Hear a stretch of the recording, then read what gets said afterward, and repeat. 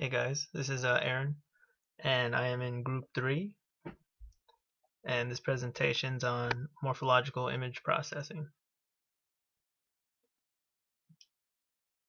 So to review, morphological processing is just processing tools that are used on binary images, and they're used to either extract or modify information on the shapes or structures that are within the image.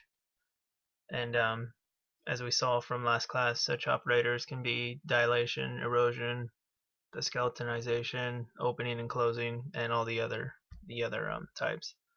Um, these operators are nonlinear and are used for filtering, detecting edges of a certain object, or counting objects within the image, segmenting the image, reducing the noise, finding the midlines, and also to detect objects within the image.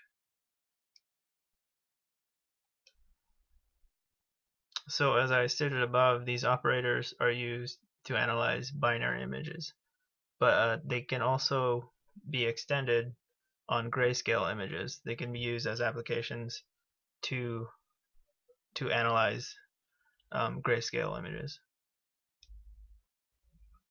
So now I'm going to talk about morphological sharpening. This is the specific topic that I'm going to be talking about in this video, and the two techniques that I'm going to be talking about is the top hat and the bottom hat transformations.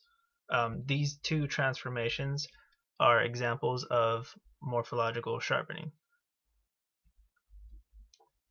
and both of these transformation techniques are used and executed by either using the opening or closing of the original image. So if you haven't gone over opening and closing, I'm not sure whether it's group 1 or group 2, you might want to check that video out before you continue on with this one.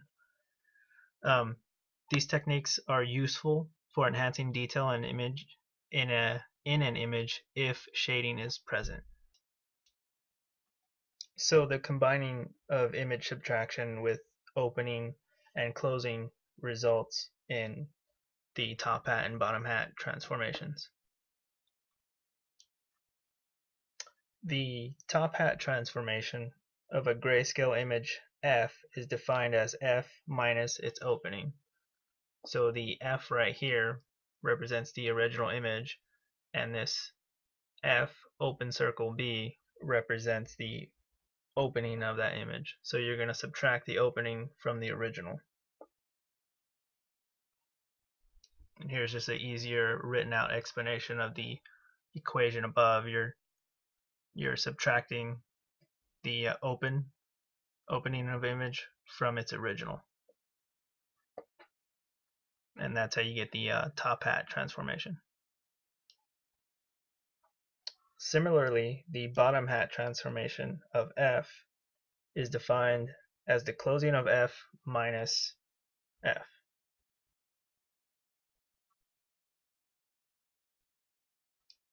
Opposed to the top, or to the opening, this circle right here is filled in, so it represents closed. So you take the close minus the original. And again, showing you an easier written out explanation, just taking the closed image, subtracting it from the original image, and that's how you get the bottom hat transformation.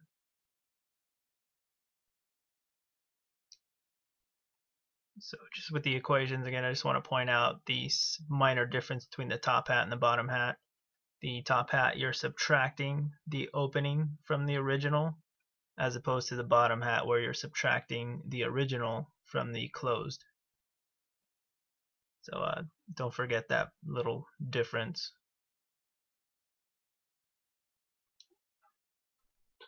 The principal application of these top hat and bottom hat transformations is in removing objects from an image by using a structuring element in the opening and closing operation, and it doesn't that doesn't fit in the objects that are being removed. The difference operation, so the subtraction part, when we're subtracting the open from the original for the top, and when we're subtracting the original from the closed in the bottom, when you do that subtraction, the resulting image will yield an image in which only the removed components remain. And that's exactly what you're going for when you do either of these transformations. These two transformations have the property of either enhancing the peaks or the valleys by applying the opening or closing operator. So when you're enhancing the peaks, you're using the opening operator, and when you're enhancing the valleys, you're using the closing operator. So after smoothing an image with the opening operation, and then when you subtract the original image, you will get the enhanced result. And I'm going to show you that in a visualization in figure 2.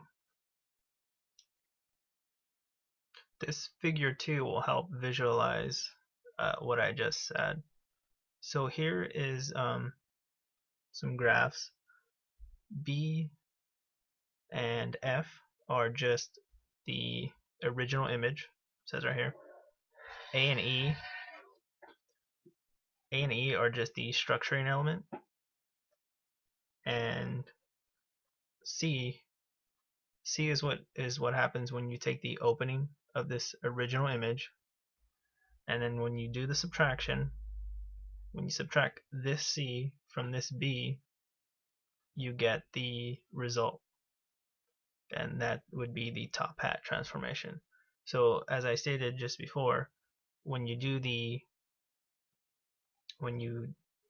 top hat and you're using the opening operator, you're enhancing the peaks. So you could see right here that you're enhancing these peaks right here.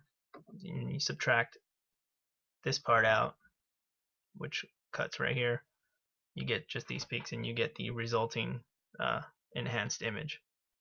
And this bottom line is kind of similar, but it's using the close, so you're enhancing, in this case, the valleys, and that's why you use your closed operator.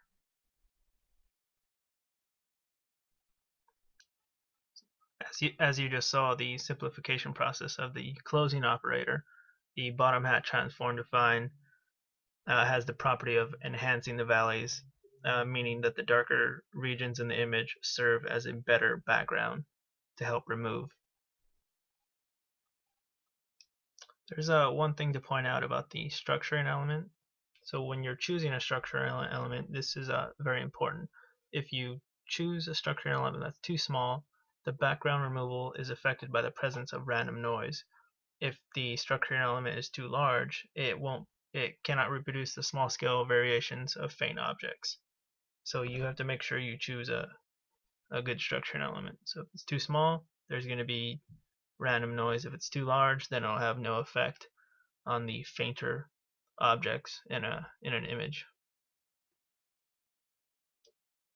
An important use of top hat transformation is in correcting the effects of non-uniform illumination. Proper illumination plays a central role in the process of extracting objects from the background. The top hat transform is used for light objects on a dark background, and the bottom hat transformation is used for the converse. For this reason, the names white top hat and black top hat are used frequently when referring to both of these transforms.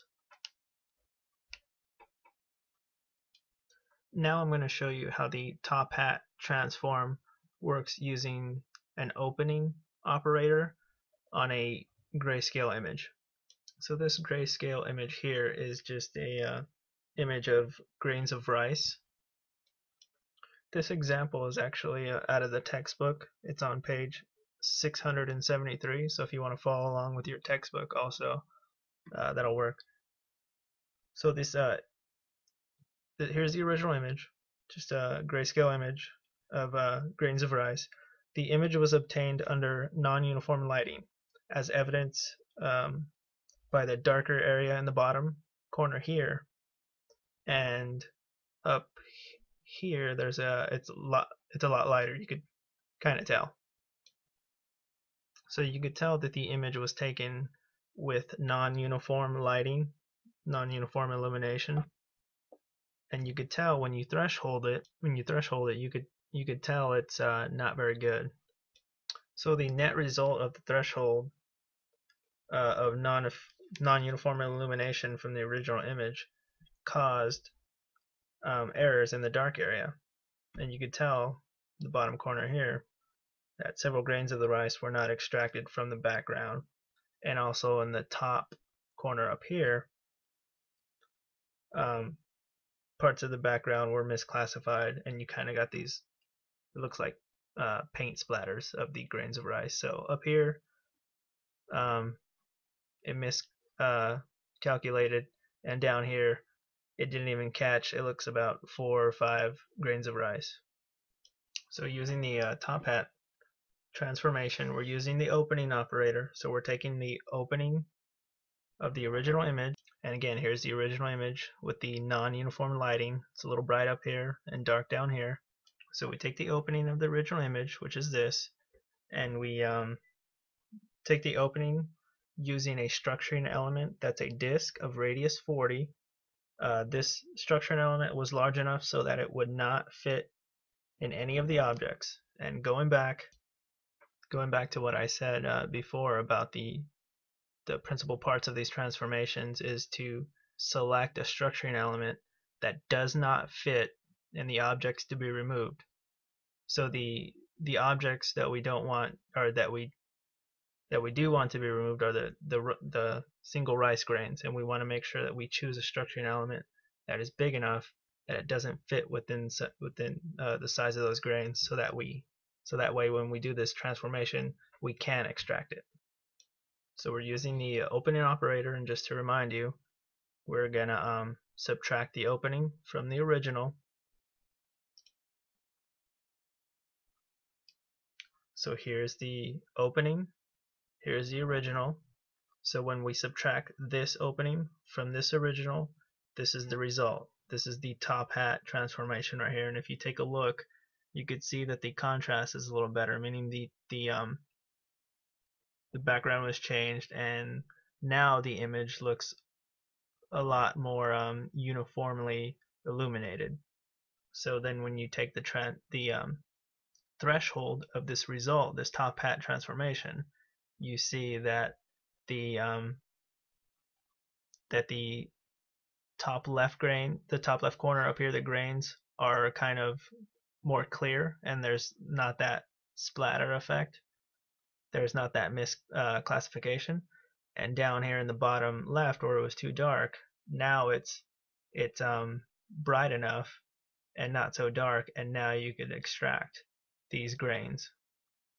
So if you take a look at the original threshold and the threshold of the top hat transformation, you get the desired result of the rice grains which you originally intended on extracting. Okay, so in closing, just to recap again what we did, you have this original image, and you want to extract the rice grains, but when you take the threshold, you see that there's a not the result you want, and that is due to the original image. When it was taken, it has this ununiform illumination, so the background is not uniform throughout the whole entire image. That's why you're missing grains here, and these grains up in the top where it's too bright, it's catching some of that bright light and it's thinking that it's the grain. So if you try to erode this original image, you may get these grains more clear, but you'll eliminate these ones down here, and that's not the result you want. You want to extract all the rice grains in this image. So we chose the open operator. We chose the top hat transformation that uses the open operator because this is white objects on a dark background. So you take the open, subtract it from the original, and you get this image that has more uniform background, so that way when you take the threshold, you get the desired result.